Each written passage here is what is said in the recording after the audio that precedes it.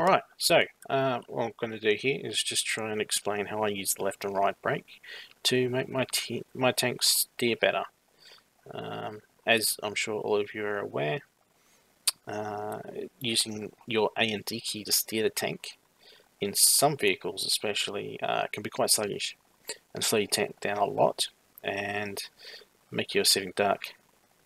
Now I have over my years learnt to use the Q and E key and assign my left and right brake. This allows me to not drop the transmission on the gears, and I can turn a lot sharper.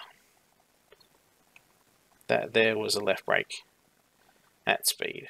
Now this works better when you're at speed. If you are stationary or almost stationary, then I would in most cases still recommend using your traditional A and D keys. But hitting that brake all of a sudden, that will whip your tank around really sharp. Just say I see this tank here, bang, done, he's gone. So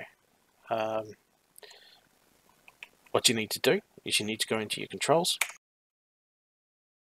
here, and you want to go down to brakes, tank brake left, tank brake right, and you want to assign the keys. Now as you can see, I've also assigned space for both. That allows me to short stop on both tracks at the same time. But as you can see, Q and E, I'll just show you what it looks like in the edit axis, and it goes into the maximum value, and that gives you an idea how to assign your brakes, and hopefully this will help you all out. Just to be aware, some tanks this doesn't work particularly well on, especially Russian tanks. Other tanks, most other tanks are perfectly fine, and you'll find that at speed you'll get a massive advantage in your turning.